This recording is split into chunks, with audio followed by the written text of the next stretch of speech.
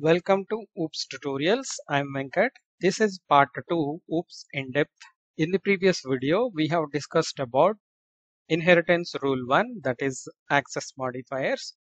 In this video, we are going to discuss about the same inheritance rule 1, but about the memory allocation process. The rule 1 says in inheritance, the execution of a child class always starts by invoking the default constructor of its parent class. So parent class constructor must be accessible to child class or else inheritance will not be possible. The same thing based on the rule 1, we have made the private constructor as the public constructor. So our program started working. Then we guessed this output and we ran the program and confirmed the same thing. But if you are surprised how come this output will come, if you want to understand this easily, we need to discuss about the memory allocation process in inheritance. So let us discuss the memory allocation process. Here you can see there is a parent class and child class. Child class is inheriting from parent class. So whenever you try to create object for child class, so I'm creating object for child class COBJ equal to new child class, or we can directly use the new signature. Child class obj equal to new child class. So whenever we try to call the child class constructor, so this will try to look for the parent class, the top level parent class.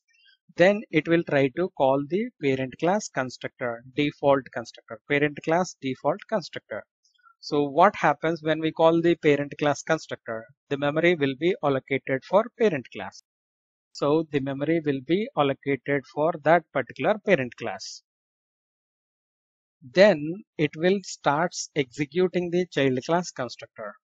Whenever the child class constructor got executed, the memory will be created for child class.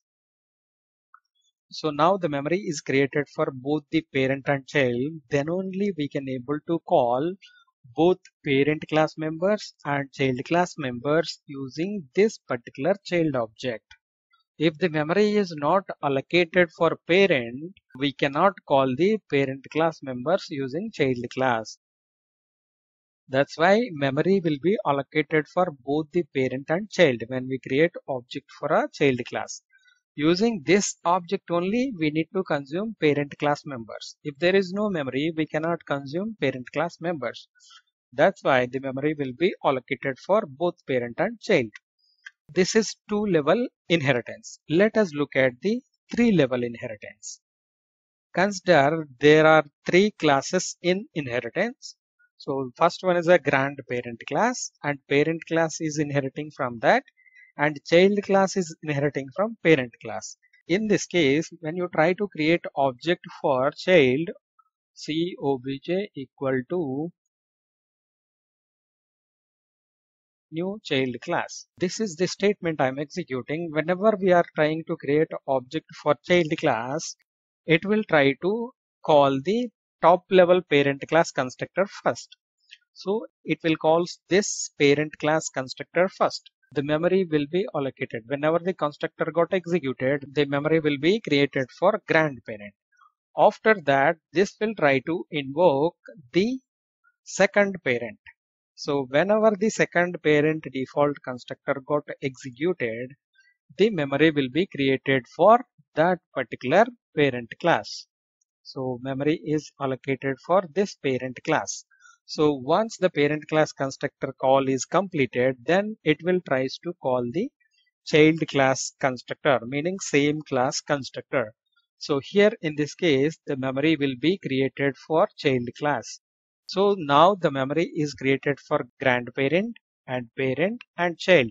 So now the memory is available for all 3 classes. Using this particular object, we can consume all 3 class members. So that is how it is happening. So when the memory is not created for parent classes, how can we call the parent class members using the child class object? Because the memory is allocating for all the parent classes, that is how we are able to consume the parent class members inside a child class using child class object. That's the memory allocation process for 3-level inheritance. The same will happen for any level of inheritance. Coming to this program, let us try to understand whenever we are trying to create object for child class, the first thing it will does is it will calls the parent class constructor. Whenever the parent class constructor got called, the memory will be created for this particular parent. Next thing it will does is it will tries to call the same class constructor. Whenever the child class constructor got called, the memory will be created for child class constructor too. Whenever the object creation is done, then it will starts calling the method. When it is calling child class method using the child class object, this will starts executing this particular method inside the child class memory. So then that is how the execution will go on. So if you notice, first thing happens is the printing the parent class constructor. Second thing here is the child class constructor. Third one is the child m1.